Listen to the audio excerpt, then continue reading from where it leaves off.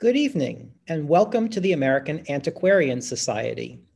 We come to you tonight from the ancestral lands of the Nipmuc tribal community, a community that continues to thrive here in central Massachusetts. I'm Scott Casper, president of the American Antiquarian Society, and tonight I'm hosting Vincent Brown and Marjoleine in a discussion of slave rebellions in the Atlantic world.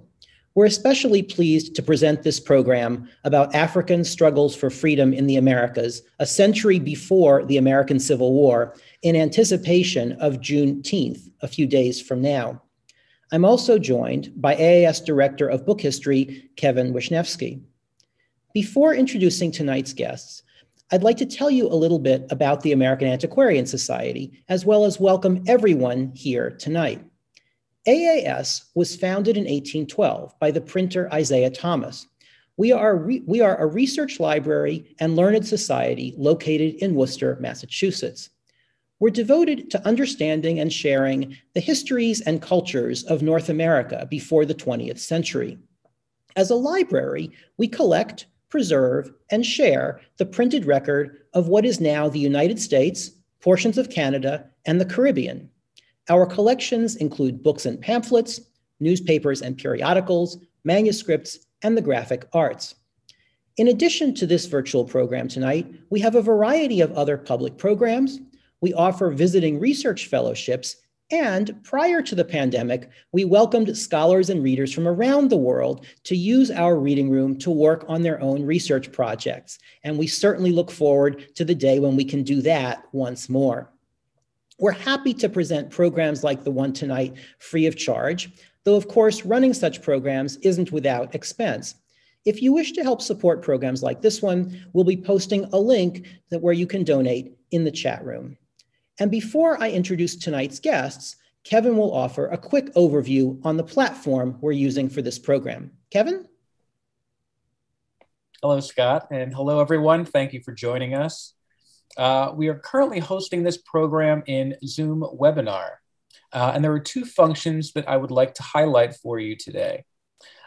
First, if you move your cursor to the bottom menu bar, you will see the chat function, where I will share some helpful links, including links to upcoming AAS programs, to publisher pages where you can purchase the titles in discussion tonight, and much more. Second, you will see the Q&A function. Here, not only can you submit questions to our guests, but you can also vote questions that are already submitted up that queue. Following the talk, Scott will read off as many questions as time allows.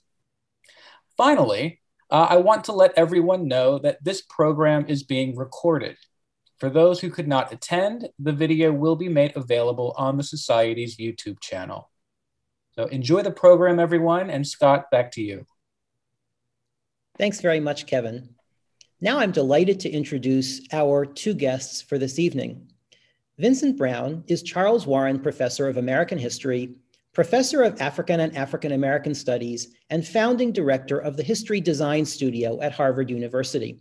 His most recent book, Tacky's Revolt, The Story of an Atlantic Slave War, was awarded the 2021 James A. Rawley Prize from the Organization of American Historians and the 2020 Sons and Daughters of United States Middle Passage Phyllis Wheatley Book Award for Nonfiction Research. It was also a co-winner of the 2021 Anisfield Wolf Award for Nonfiction and a finalist for the 2020 Cundill History Prize. Marjoleine teaches Atlantic history, early American history, and women's history at the University of Maryland, Baltimore County, and is a senior editor for International Labor and Working Class History.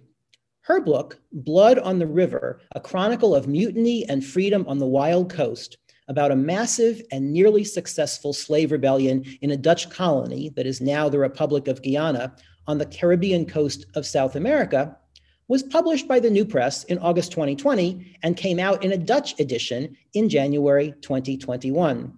NPR included Blood on the River on its best books for 2020 list.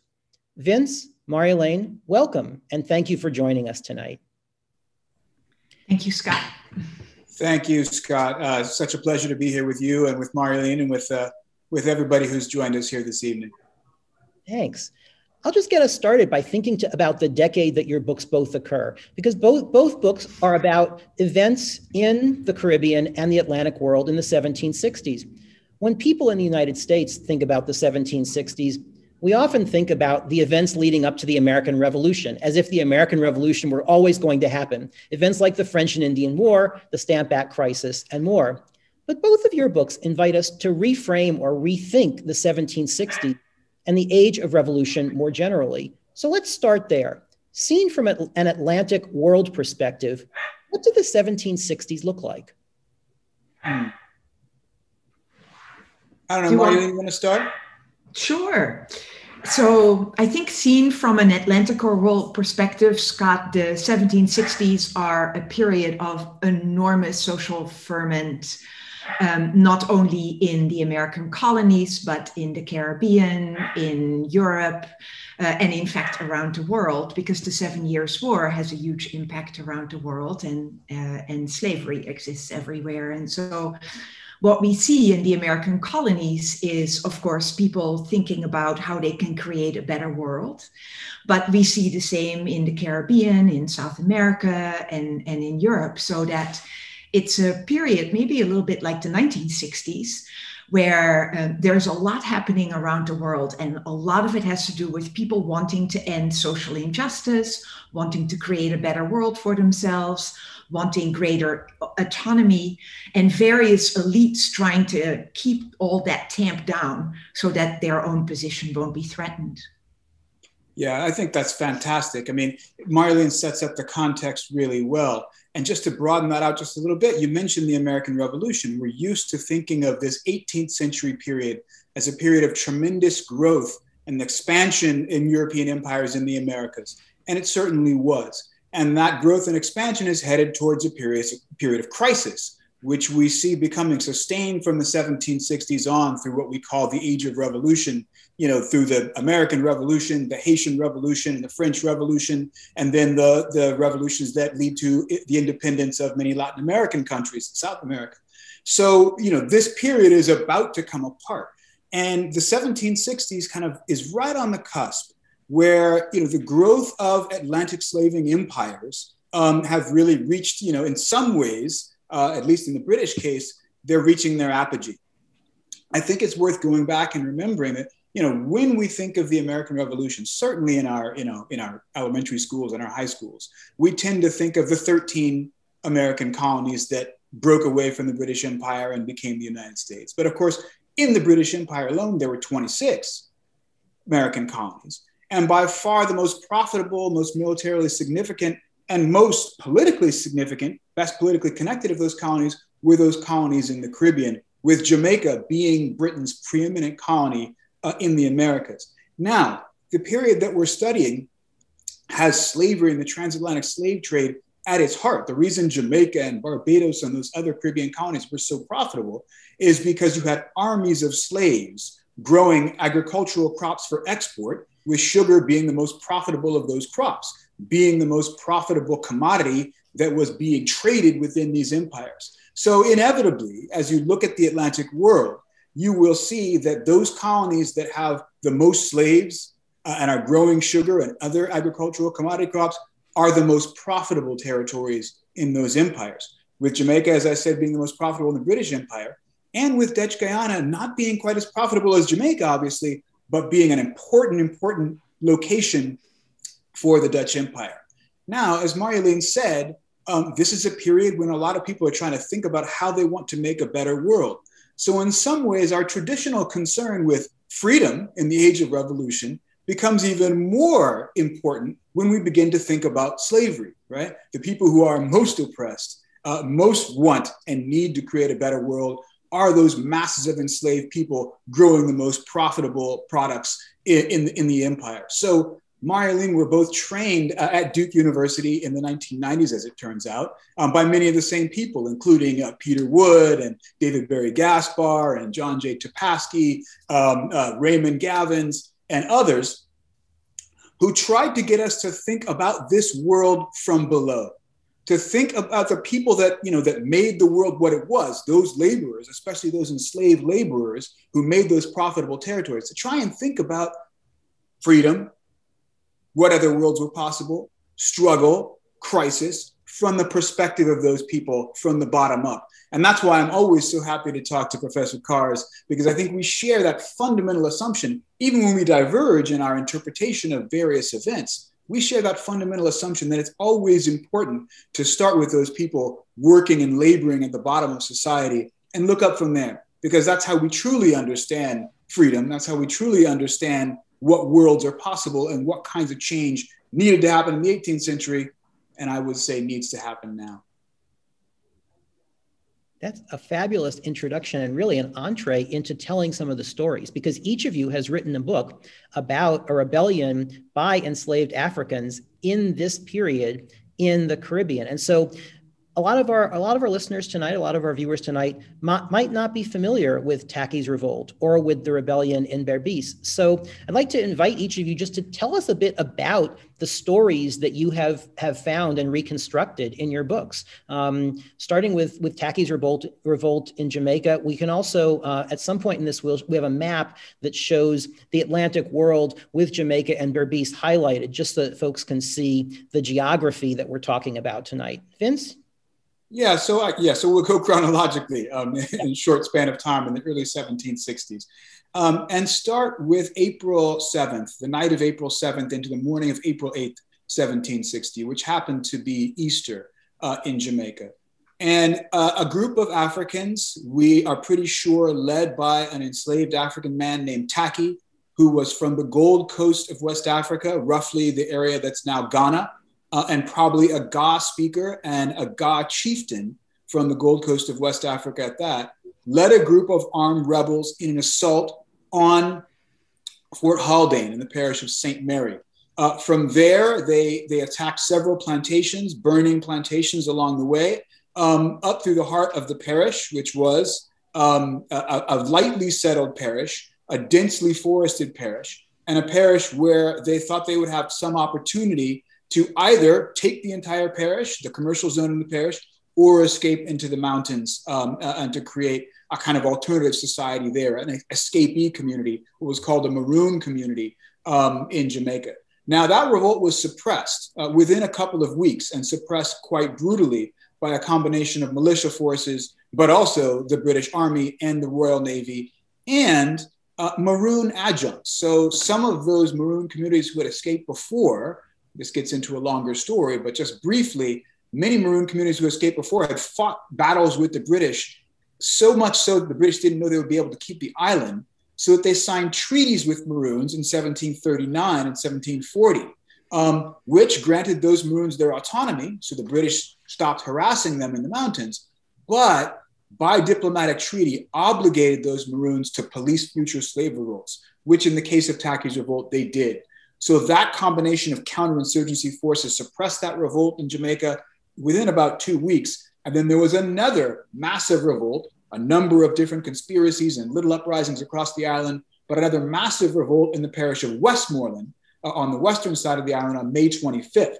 That revolt lasted several more weeks on into months, finally suppressed probably by the end of the summer, largely. And then that yielded to a large forced march of the remainder of the rebels across 2 parishes that lasted into 1761.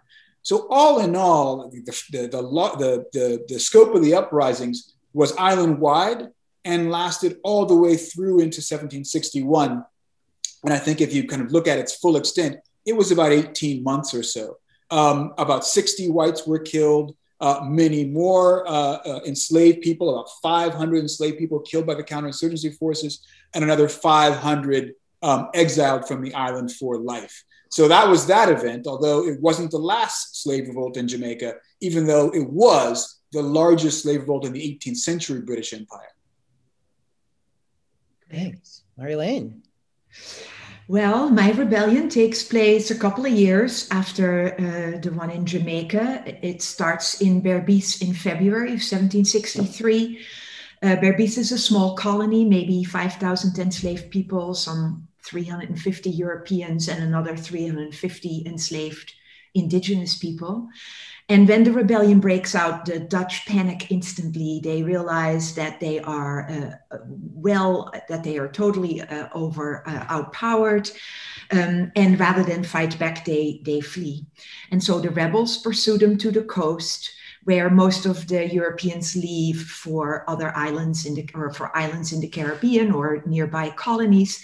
And the Dutch governor stays in Berbice with a small force. He digs himself in on a plantation near the coast, and he stays there for the next year and a half, while the colony is basically in the hands of the former slaves. The uprising is led also by a man from the Gold Coast, a man whom the Dutch call an Amina, which is a sort of a diasporic ethnic identity forged in a new world among people who come from similar geographical and areas in West Africa, speak similar languages.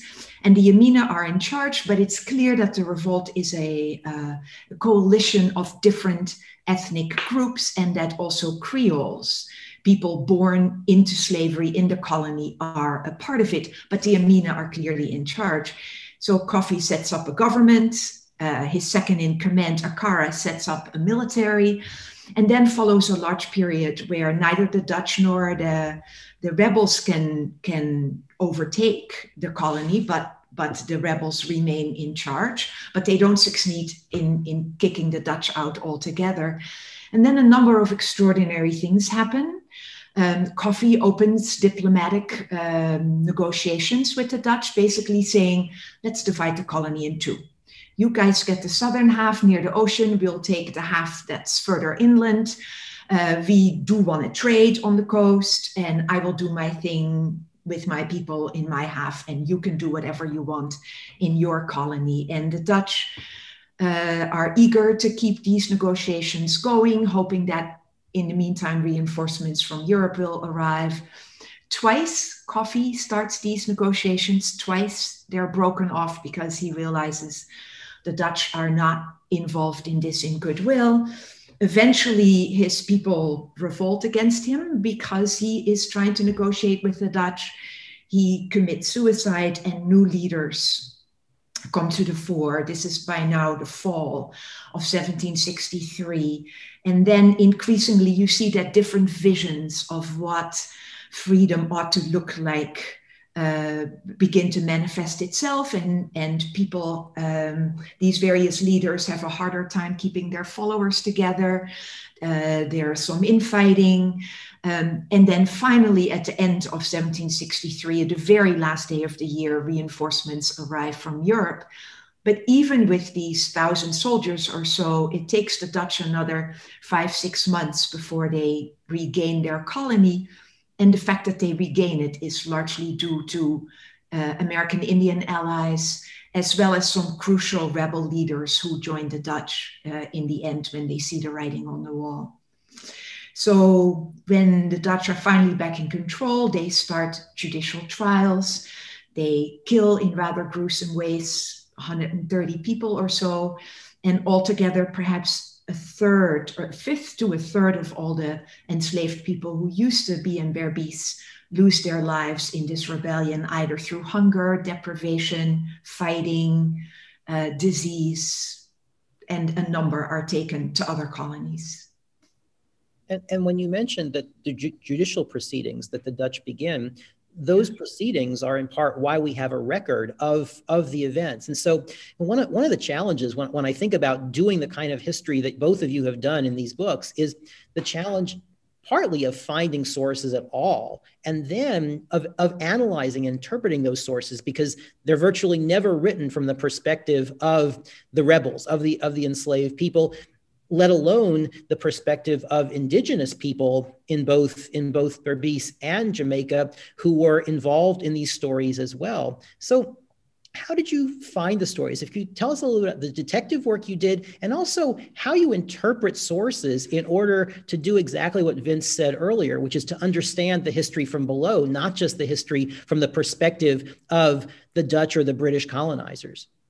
Sure. Do you want to take that first, Vince? Well, sure. I mean, I'll start by admitting that I have remained incredibly jealous of Professor Carr's in her ability to have found those trial sources, because I searched and searched and searched and never found any of the records of the hasty trials that were also conducted in the wake of Tacky's revolt. If anybody's listening and you're out there and you're sitting on those trial records, I'll still take them for a potential second edition, and you may change my interpretation. But, right, we also have the advantage of the fact that there has been a very long and engaged and quite enlightening conversation, especially in African-American studies, carried on by scholars such as Michelle Roth-Trio and Saidia Hartman and Marisa Fuentes, about how one reads these sources, reads between the lines of these sources, interprets the silences that are produced just in the normal course of making history, but also produced by the fact that, you know, some stories, some people have the power, right, to inscribe their stories,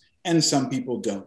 So some stories are easier to tell, and they can be told in more detail than other stories, and they can be told from some perspectives more easily than other perspectives. So we all face that challenge when we're trying to do this work. I mean, I'm looking forward to a book by a young scholar that I admire named Greg Childs, who's working with these kinds of sources to examine the Taylor's conspiracy in the late 18th century in Salvador Bahia, so that we can understand, as I think Carr's brings forward a bit in her book, right, what the Black public is like.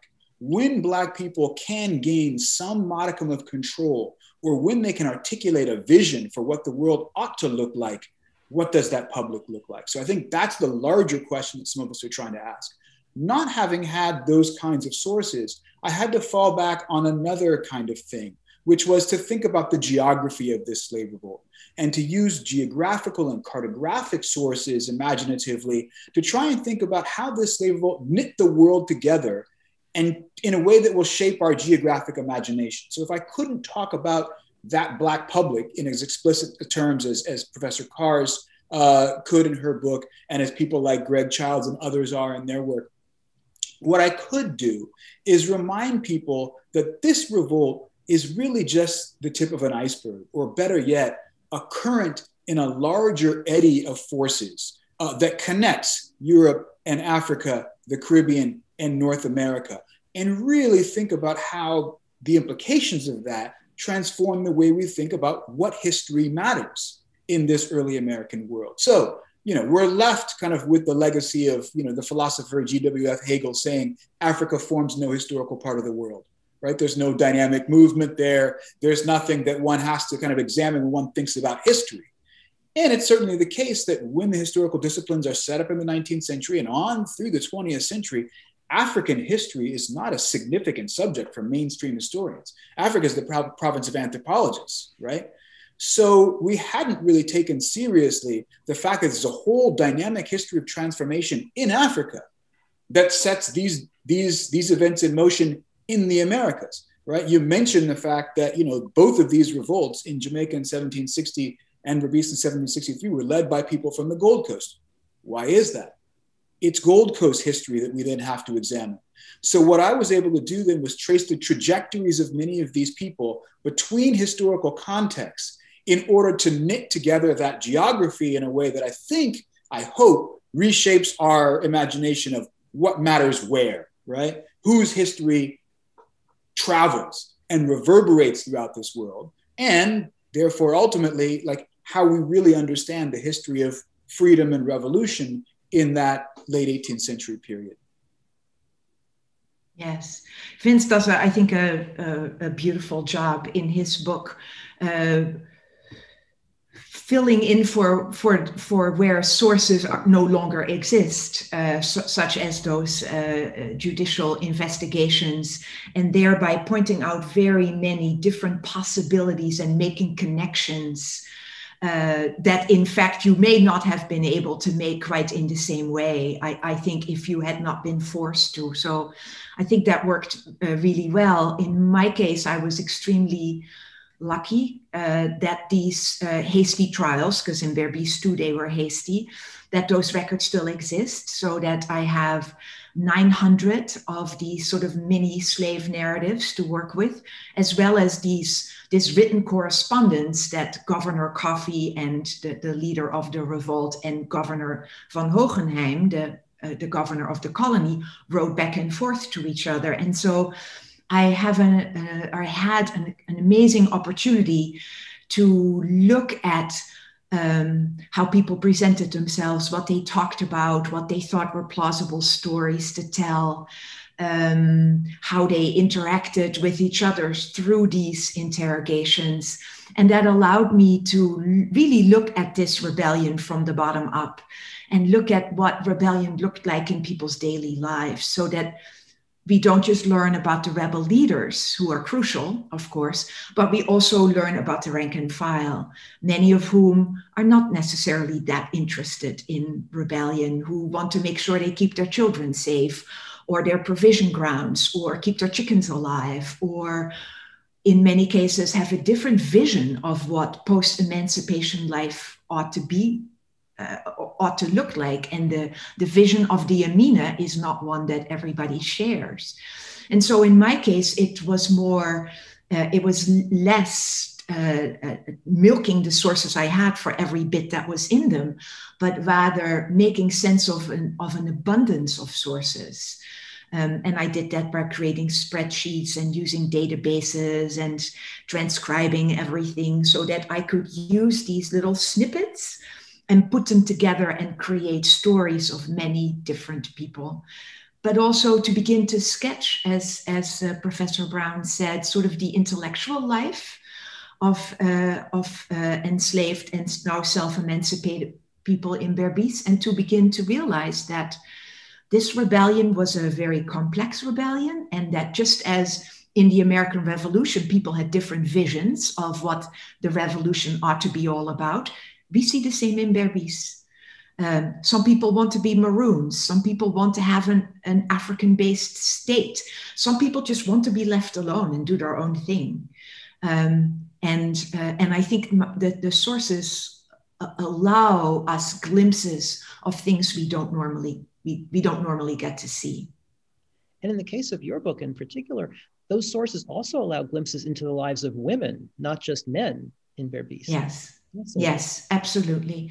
And it shows that that there were a number of women who were important in the leadership of the rebellion, never in a formal way, but as informal advisors to rebel leaders. These were almost all women who were either married to these men or related to them as sisters or mothers, for instance. But I was also able to show that many of the hardships of the rebellion, of course, were borne by women. I mean, men endangered their lives by fighting, but women had to keep families together, had to keep their children safe, had to feed their kids as people moved from spot to spot to spot, because people didn't necessarily get to stay on their plantations. And I think that I was also able to see that in a rebellion, there are more opportunities in the 18th century for men to advance themselves and take on new roles than there are for women. And that in many ways, rebellion is more emancipatory for men than it is for women. So a lot of interesting dynamics around women that are visible in these sources, yes. I think one of the things that both of these books show is that women were integral in various ways to these revolts. Yeah. I mean, in some ways, it kind of amplifies something that Aisha Finch really brought out in her book, Rethinking Slave Rebellion in Cuba.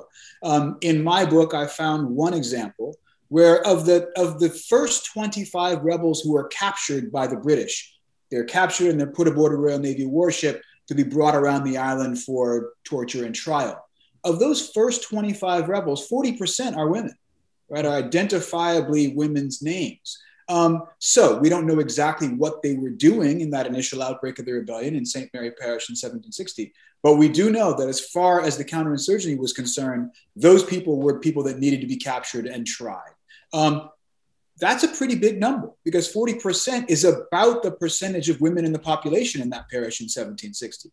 So we know that women are proportionally represented in the first phase of the outbreak, in its most violent phase as well. Yeah, it's incredible. And these are stories that aren't told on so many levels. And I'm interested in some of the terminology used. Marjoleine, as you were talking about the events in Berbice, you use the term rebellion. Interestingly, Vince, the title of your book is Tacky's Revolt, the story of an Atlantic slave war. And of course, there's also the term revolution. When we think about what happened in the 13 mainland colonies in British North America, we call it the American Revolution today. Of course, if it hadn't succeeded, it would probably be the American Rebellion or something else. How do you decide what words to use? How do historians decide what words to use to describe events that were part of the lives of people at the time and that ended in different ways and had different sorts of trajectories? I think it depends in part where you're coming from as you approach your topic or your question. I came to this rebellion as an historian of the American Revolution.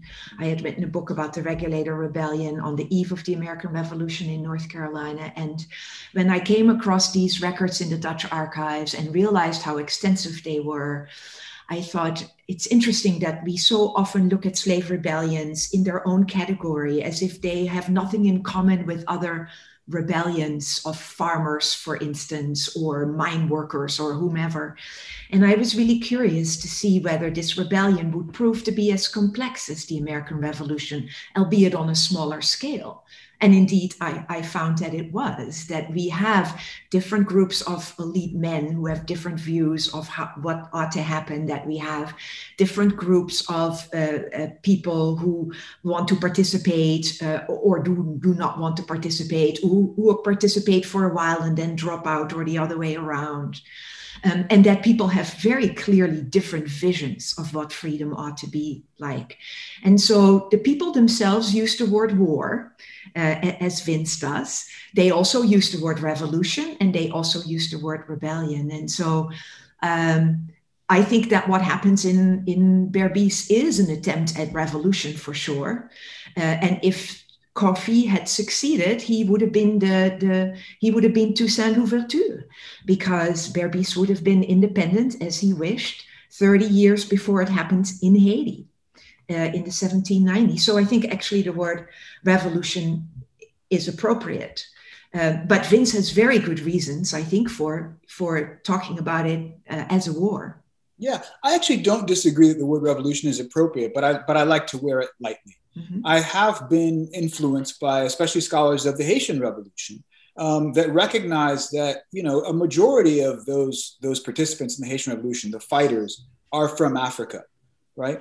And their understanding of the war that they're engaged in is not the understanding given by the French Revolution, right? As you said, Scott and Marjoleine, you acknowledge as well, we often attribute, the term revolution to something post facto when we know how it turned out, and we kind of know, that people created a state. But at the time, the terms more often in use were war, or insurrection, or revolt, or rebellion. And so I wanted to stick with that for a little bit, because part of my aim here was to really bring out the predicament, as I think Professor Carr's book does so well, to really bring out the predicament of the rebels, right? And not look forward to the end, because we already know that the rebellion was doomed, looking back on it, right? But they didn't know it was doomed, otherwise they wouldn't have fought it. So I wanted, in some sense, to imagine that moment looking forward, as opposed to kind of attributing, a post facto category looking backward.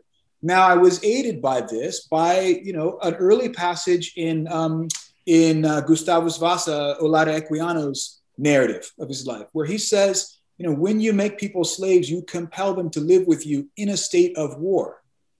And so I wanted to take that seriously as an intellectual proposition, that slavery itself was a war, in fact, generated by a lot of these other wars around the Atlantic world. And for people who don't know, somewhere between half and, as many as 2/3 of the people who were enslaved in Africa had been enslaved either as war captives or as people who were made vulnerable by their displacement from wars, right? Or the state collapse and the famine and the other things that wars cause.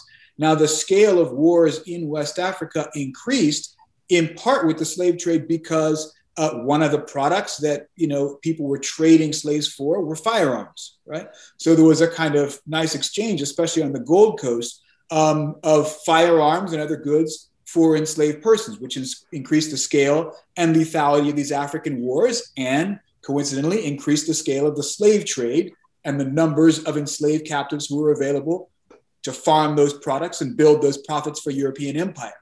So in that sense, colonial capitalism, imperial capitalism, had as its basis a war economy, right? No war, no laborers. No war, no territories. Europeans are fighting these wars with each other to take and defend their territories, to displace Native Americans. Africans are fighting these wars for weapons that they can then, go to war with their enemies with. And as a result, these war captors are going out to the Americas to build these European empires. So what I wanted to do is, as I said, see Tacky's Revolt as an eddy in these larger currents of warfare. And it was Olaudah Equiano more than anybody else who had tipped me to that framing device, that optic, which allowed me to see this world in a different way. Now, would this have been a revolution had these people had taken the island? Absolutely, everybody would have called it a revolution had they taken the island. Had they even held it for as long as the rebels in Berbice, I think they would have called it a revolution before they had suppressed it. Now, let's remember that the French, in the case of the Haitian Revolution, were for years thinking that they were going to reconquer Haiti, and that Saint-Domingue, right, as they still continued to refer to it, was still their territory. So, again, the kind of word revolution is a post facto categorization that I think when we're in the moment, when we're in that predicament, we want to wear lightly in order to understand all the forces in play. So that we're not projecting forward and looking ahead always. Right, in order to understand the people's experiences as they're living them and not looking back from what the result was. I want to invite folks to use the Q&A function to ask questions of our speakers. We have one question already from Laura Macaluso, who's wondering if Professor Brown might comment on the Gold Coast connection to the Amistad slave revolt. In what ways might Tacky's revolt have foreshadowed the Amistad rebellion, or were things just so different 70 years later that the connections are tenuous? So if you put the map back up, we can point to it. But the Amistad rebels were from an area of the coast that's now Sierra Leone, west and north of the Gold Coast. So different people, we'd say different ethnicity, and consequently they were engaged in a different history. Also a history of conflict on the West African coast, a history of warfare. And so many of those people, as Marcus Rediker has shown, were from the Poro society and were elite warriors. Many of the Amistad rebels were elite warriors themselves in West Africa. And I think you can make a comparison, a very rough comparison, between their military experience in Sierra Leone and the experience of these Gold Coast warriors that ended up in Jamaica or Berbice. But these are different histories, right? So kind of when one wants to draw connections, you can draw sociological parallels, but I don't think the historical connections are very tight. What I will say is that they're part of that same process, right? As warfare kind of expands the orbit of European rule, and as warfare produces Africans for sale to the Europeans on the African coast, those conflicts travel around the Atlantic world. And I think that what we see in Tacky's Revolt, what we see in the Berbice Rebellion, and what we see in the Amistad Revolt are part of a similar kind of process of warfare and migration. Now, that wasn't the only rebellion aboard a slave ship. There were hundreds, thousands more. And so you could just as easily situate the revolt on the Amistad within those revolts on slave ships, as opposed to these revolts on land that we see represented in Jamaica and Berbice. Thanks. Question from Lynn Thompson. Do you plan, or do you know other scholars who are planning to write about Chatoyer's revolt on St. Vincent in the Caribbean? There's a good book on that, and I can't remember the title, but there is a good book on that just came out a few years ago. If you Google around, you'll find it. I just can't remember the title of it right now. Okay. It's not a big book, but it's a pretty good one. Yeah. While we're waiting for other questions to come in, I'll ask another one. As I read both of your books, another population that's part of your books are the indigenous people of these places. So in addition to the stories of Europeans and of Africans, we have people who've been living in these places before there was European colonization and before there was African enslavement there. How do the indigenous people of Berbice and of Jamaica figure into these stories? Because the alliances do seem to shift in interesting ways. Well, in Berbice, indigenous people proved to be absolutely crucial. They are really the folks who made Atlantic slavery a possibility, in that already in the 17th century, after they revolted against the Dutch, but were not successful. And in fact, some of those revolts, Africans and indigenous people fought together against the Dutch, but the Dutch peeled these coalitions apart and then create these treaties with native people saying, if you will help us keep enslaved people confined to the plantations, if you will act as slave catchers and our soldiers if necessary, then we will reward you with sort of favored trading status. And many of these indigenous people, Carib in particular, were themselves slave traders who traded indigenous people from further into the interior to the Dutch to work on plantations. And so by creating this sort of line of defense around this minuscule colony in this huge jungle in Amazonia, the native people very much helped the Dutch make slavery a possibility. And then throughout the 18th century, they continue to act as slave catchers with greater or lesser enthusiasm as conditions demand. But on the whole, they want to keep trading with the Dutch, and they are also not keen on having large numbers of maroons, as Dr. Brown explained, people who escaped slavery and lived on their own in villages in the interior. Native people don't necessarily want that competition for resources and women. And so they fight on the side of the Dutch, and they're crucial in forming a cordon around the colony so that when it becomes clear that the rebels cannot win and people are beginning to talk about, let's get out of here then and set up our own maroon communities, these native peoples make it pretty much impossible for that to happen. Thanks. Excellent. We have a question from Rachel Miller. What are the speaker's favorite sources for teaching this material to undergraduates? And I would say that both of these books, depending on the undergraduates, are very readable. They're very accessible for audiences broader than just scholars. But what kinds of sources do you use, or what kinds of other works do you use when you teach about this? Yeah, I mean, so I was introduced to this subject by an undergraduate teacher of mine named Stephen Hahn, who's now at New York University, who was then at UC San Diego, where I was an undergraduate. And he introduced me to C.L.R. James's Black Jacobins, which, you know, I've kind of never looked back, right? It was one of those books that situated the history of slavery, the history of slave revolt, resistance, and revolution on a geopolitical canvas, right? It kind of placed these kinds of subjects at the center of world history. And so in that sense, it's kind of been a crucial framing device for me ever since I first read that book, I guess in about 1990.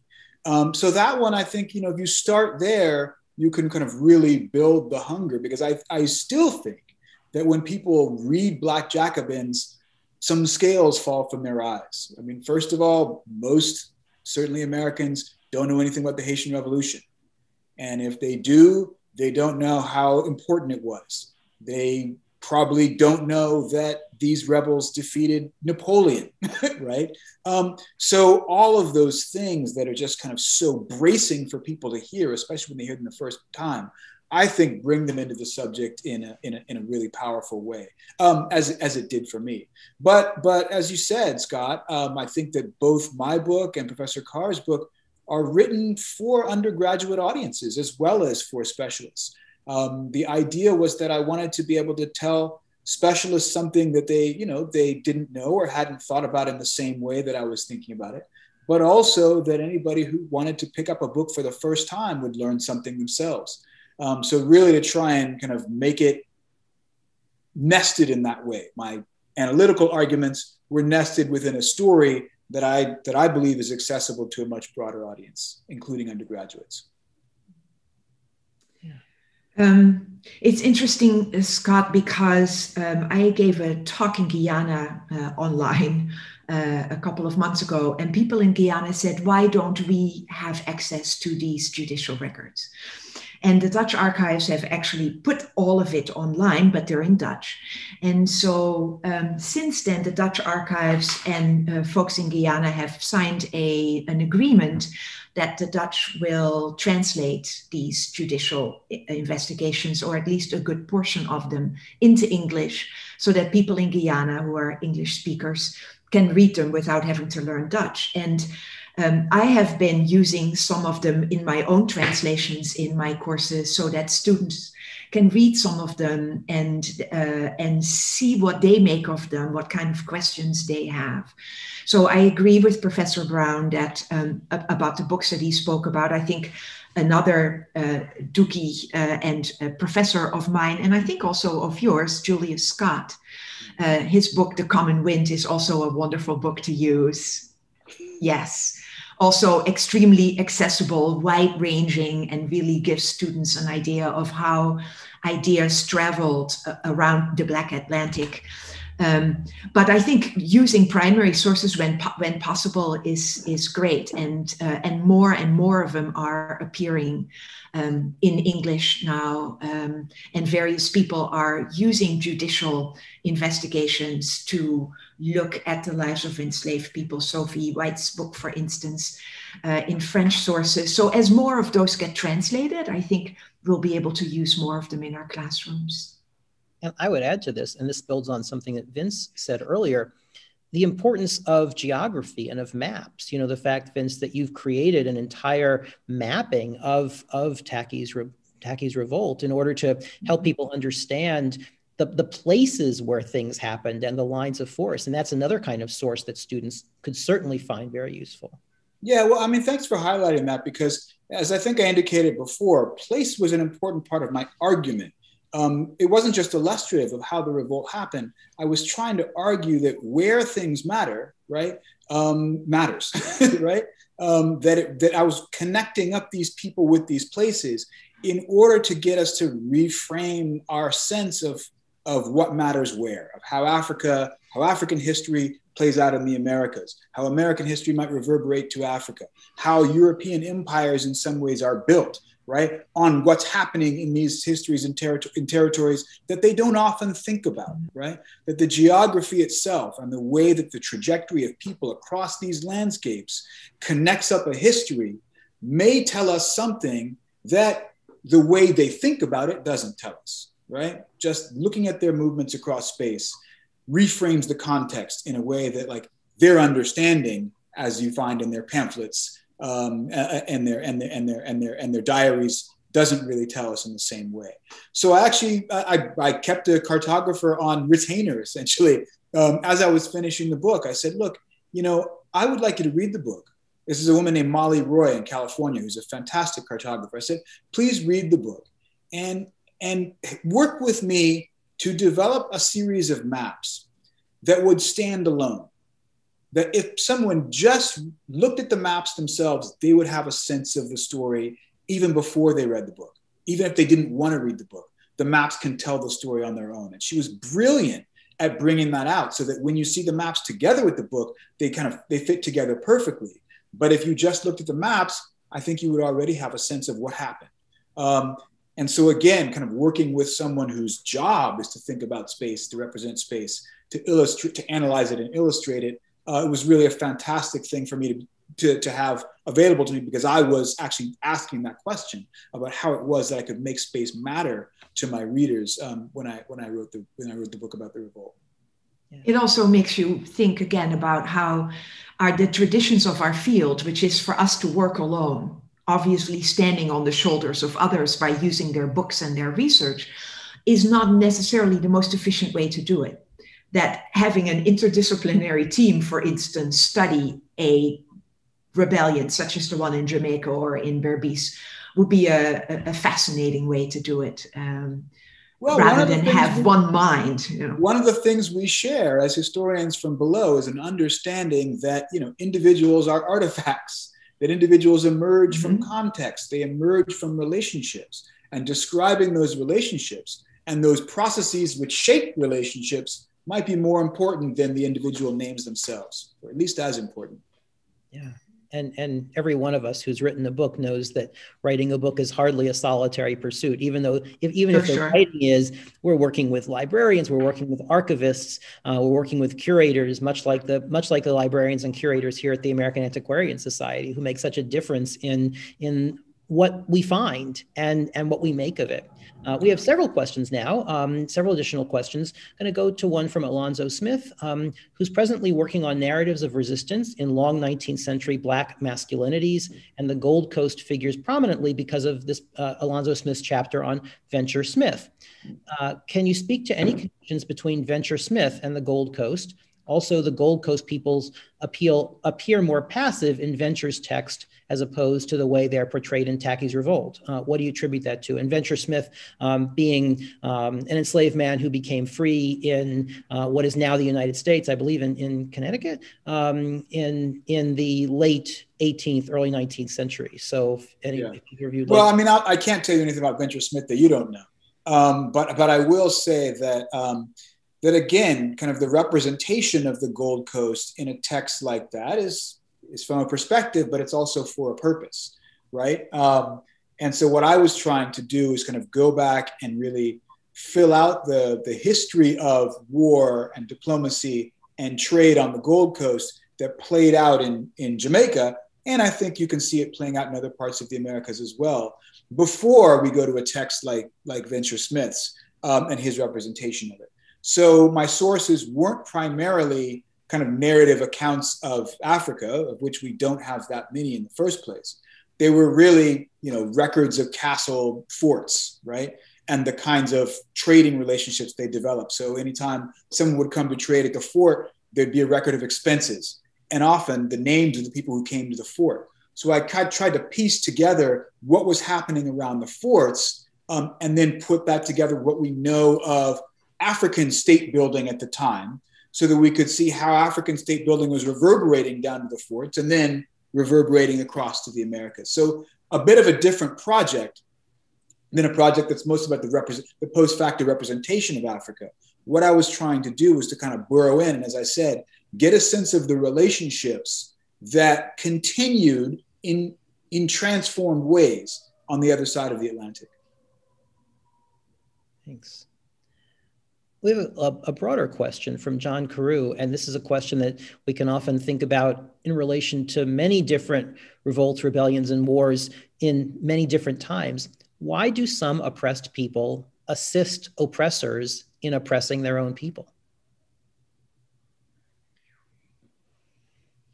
Well, I mean, Marjoleine has great answers to this that are in her book, but I mean, the first question is, about their own people, right? Right. I mean, that is a fluid and changing and dynamic thing, how people define like and non-like, right? We can see it in the United States today. Who considers their fellow Americans their own people? I mean, there are people right now who think they have more in common with, Russians than with other Americans. Right. The understanding of who's an American, who counts, who's a fellow is changing before our very eyes. Right? Again, you can look at this world, and most of what we have studied in wars to this point is white on white violence. 100 years of war between the British and the French, right? The British are at war with the Dutch, the French are at war with the Spanish are at war with the British. We might look back on that and say, wow, kind of why are all of these white people fighting against each other? Well, you have to understand how they define themselves, right? Who their fellows are, what categories of belonging they make. And as it turns out, those categories of belonging are changing, right? Not all the Africans from the Gold Coast are part of the same polity or same ethnicity or have the same interests. Same happens in slavery, where not all of the 90% of the population that's enslaved in the Caribbean, right, shares a common identity, right? If we think of them only as slaves or as Blacks, it might seem obvious that they do. But again, looking at their predicament, looking back in their time, that's not the only axis of identification they had. They had these ethnic axes of identification. They had gendered axes of identification. They had their roles in the plantation economy, right? All of those things mattered. And when one takes that history seriously, and again, as Professor Kars and I both do, takes Black politics seriously, one has to take differences among Black people just as seriously as you take differences between Blacks and whites. Yes. Yeah, I think that's really well said. And I also would say that in any situation of war and revolution, people's identities shift over time. I mean, we've seen that even in the last year ourselves during COVID, that we have begun to think about ourselves differently and we have reacted to events differently. And that the same happens. So that whatever identities people may have ascribed to themselves before a cataclysmic event like this, in the midst of it, those notions of self begin to change. And people have different ideas of not only who they are, but what is in their own best interest. Yeah, that's right. And the world that we're describing is cataclysm after cataclysm after cataclysm, yes. Right? Yeah. So we have a couple more questions. I'm going to try to get to one or two, but I know we're running out of time soon. D. Andrews says, brilliant focus on the 1760s. Does either scholar know if Pontiac's rebellion had sources in Caribbean revolts, at least in terms of the status sands of empire? Any connections? So I don't know the answer to that question. The first place I would go to look for that is War Under Heaven by Gregory Evans Dowd. To see how to answer that. But we do know that certainly in the case of Tacky's revolt, there were many people exiled from the island who'd been involved in the revolt or who had experience of it one way or another. We have documented shipping records that show that some of them ended up in South Carolina, some of them ended up in Virginia. And so we can assume that they told the story to others, and how that story was interpreted in North America, that we don't know, but we know that people carried that story with them. I also think that there is an awful lot more work to be done, for instance, on indigenous people in Amazonia in the 18th century. And when we do more of that work, we may learn that there were all kinds of things brewing there that could be compared to what happened to Pontiac's rebellion in North America, because all of these things, I mean, that's what we're finding more and more, is all these different struggles, all these different attempts at changing the world, they're all related, not only because of slavery and capitalism, but of colonialism. And so I wouldn't be surprised if indeed more connections would become clear, just as we realized that there are connections between what was happening in Berbice and what was happening in neighboring colonies, for instance. And those connections aren't just among the rebels, right? So when one thinks about the new British imperial policy that North American colonists reacted so strongly against, right? That policy is being reshaped in the context of thinking not only about what happened during the 7 Years' War, not only, Pontiac's rebellion, but Tacky's revolt at the same time. So all of these things are tied together also in the minds of policymakers when they go to draft new policies, taxation policies, et cetera, that the North American colonists revolt against in the 1770s. Yes. Yes. We have several questions here. I'm going to wrap them up together and ask for just brief answers because we are running out of time. But we have several questions here about sources and illustrations. One questioner, Leslie Munns, has asked Vince about whether you found documentary sources on the islands or from Great Britain about basically the documentary sources for your work. And we also have a question about visual images from Adrienne Van Dyke, who asks, she says, I've often thought that art and artifacts are perhaps the best way to fix in the minds of a reader what different cultures and civilizations are like. Were you able to find and reproduce as illustrations many of these in your book? And I will say that I encourage everybody to read these books, and you will find illustrations illustrations that the authors have found in various sources, in various museums and so on, not necessarily specifically of these revolts, but of things that are relevant and related. But if we want to say anything about sources as a way of wrapping up, we can do that. I mean, Marjoleine, you've got a lot of great illustrations here. I think that's one of the fun things in your book. Yes, but there are almost no artifacts or illustrations specific to Berbice. So I looked for illustrations that looked at people of African descent in the New World in that time period in the most sympathetic ways I could find. And I found a whole lot at the Rijksmuseum, which allows scholars to use all their illustrations and everything for free. So that was also very important. But the archaeology, for instance, in Berbice is really still in its infancy. So I'm sure there is a lot there if people were to look, but the work hasn't been done yet. Yeah. One of the reasons that I spent so much time describing the landscape itself, because the landscape was not only a context, right? It was a part of the events, right? A fundamental part of the events. Yeah. And so that in Jamaica is something that's obviously still there. People can still see, not the exact same landscape, obviously, but they understand when they read the book that this happened in the place where they are. And so I think of that not just as an artifact, but as a kind of living testament to the world that these people lived in, that frankly we still live in ourselves. It's absolutely a source. And just as a teaser for Marjoleine's book, Marjoleine begins the book with the story of her own voyage down up the river when you were beginning this project to understand that landscape, because it's such a critical part of the entire story. You've got to understand the landscapes.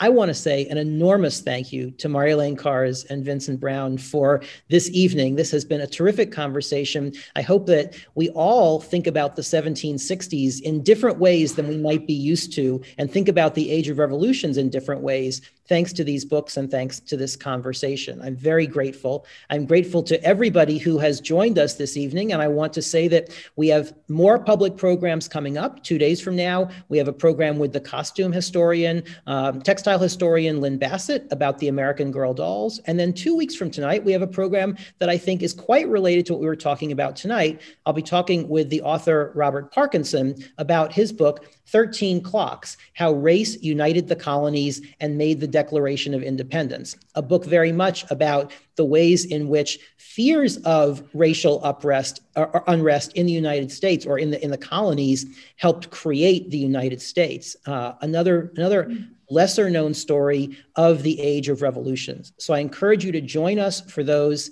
And I thank you for joining us tonight. Have a very good evening. Good night. Thank you. Thank you.